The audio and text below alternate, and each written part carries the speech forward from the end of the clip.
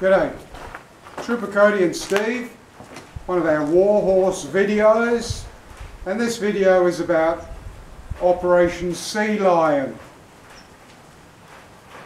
I give them a pause there because I want you to think, Operation Sealion, why does that ring a bell? Depending on how well you know your World War II history, you'll know that Operation Sealion was the invasion planned by Adolf Hitler of the United Kingdom.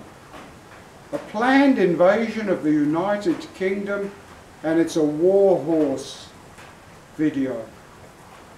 So was Adolf going to use cavalry to make his channel crossing and invade the UK? Well, actually what happened is that early in World War II,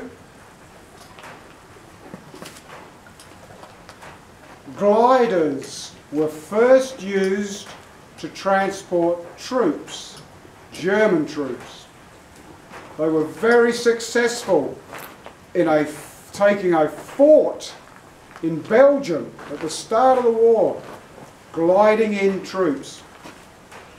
Adolf thought this was a great idea.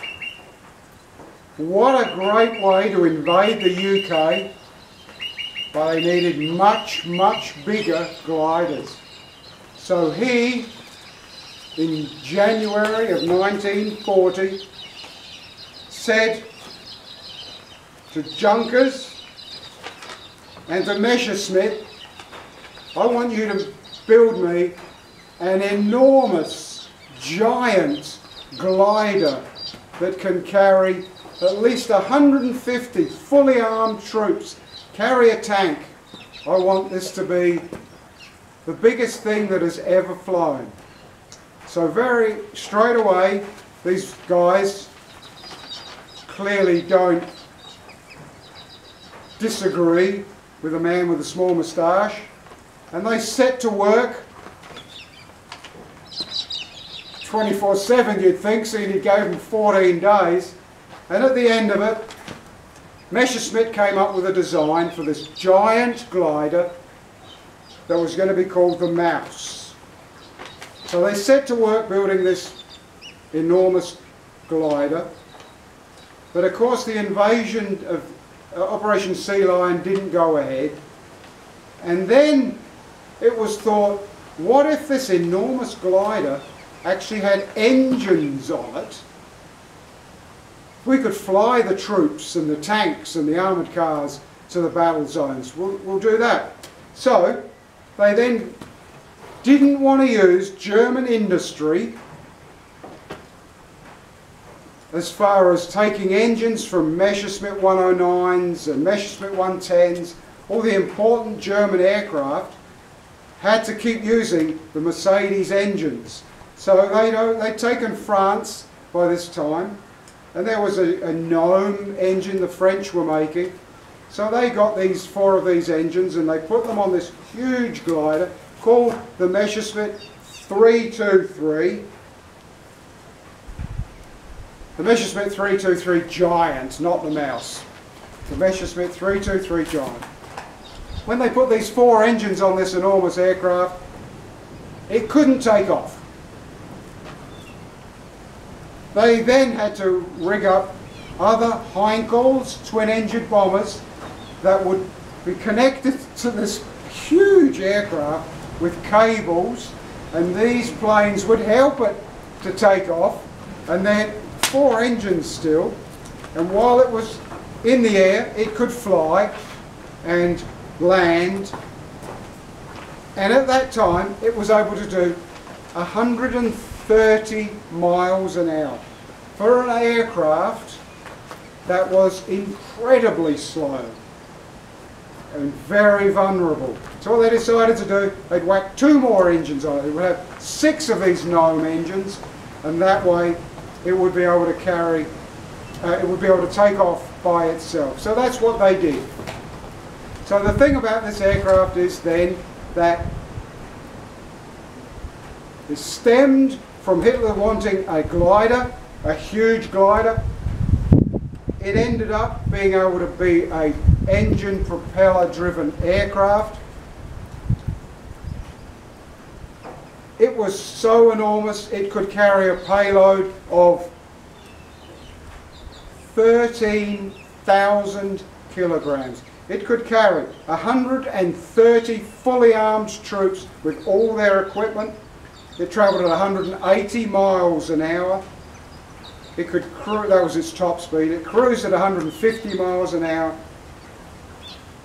Why have I told you about that? Giant glider that was converted into a transport aircraft. Only around 200 were made. None of them survive, which is such a tragedy that there's not one in a museum.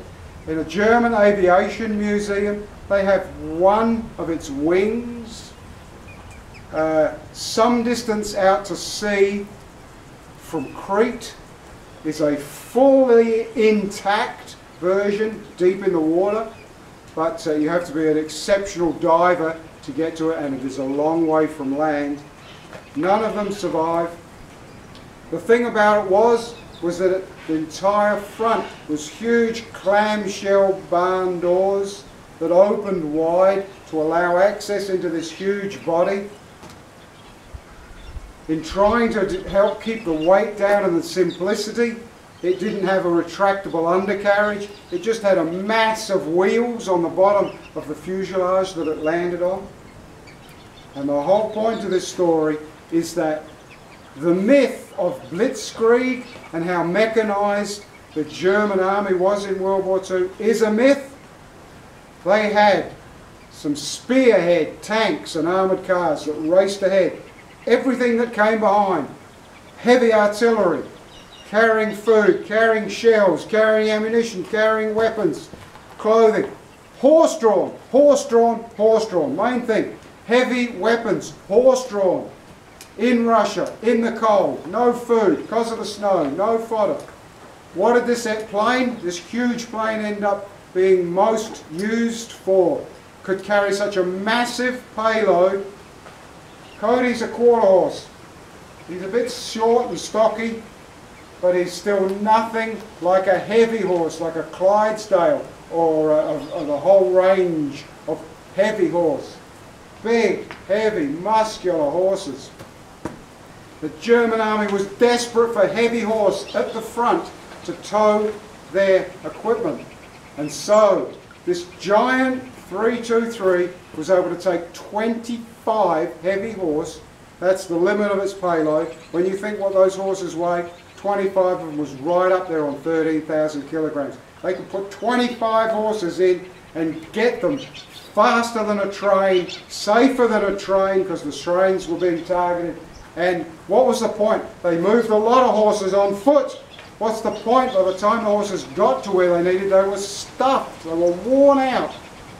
And so that's why you'll see the thumbnail that I've used for this video shows some German soldiers loading the heavy horse into that Messerschmitt 323 to be flown to the Eastern Front where they were so desperately needed.